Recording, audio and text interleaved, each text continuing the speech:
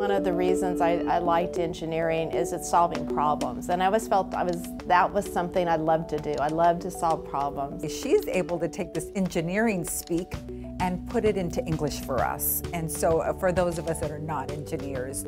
So she takes complex situations but doesn't try to power you with her knowledge. I think that she's very intelligent, high integrity, very driven, courageous, but at the same time genuinely cares about people. I have some wonderful mentors that I've had in my career, starting with Dean Howlett when I was at USC, and then Bill Wood, who was an amazing mentor to me as I was coming up at the gas company. I began hearing her name early on. She was probably 26 or 27 when I first met her. And I was surprised at how young she was, because it's a big bureaucratic organization, and for a young person's name to get up as quickly as hers did was a clear indication that she was a person with a lot of talent. I was often the very first in my career. I was the first female officer of the company. I'm clearly the first CEO of our company.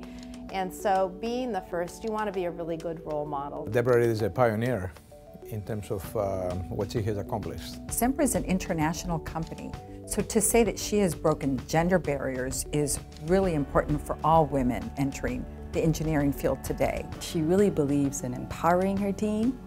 She believes that by empowering people, it doesn't diminish her own power, but it really multiplies it. She doesn't say, I'm different because, and that's really special in a leader. Making people want to succeed, seeing that it's possible to succeed, that's one of the things that I enjoy most about my job, that they may not believe that it's possible, but once they accomplish it, they're never going to go back. You don't see one Debbie at work and one Debbie away from work. She is who she is, genuine, whether she's here or at home. You're not your job, you're who you are as a person, and so I think it's really important to have that kind of rounded life. She's extremely driven, there's no doubt that she's driven, but as a leader, she leads with both her brain and her heart.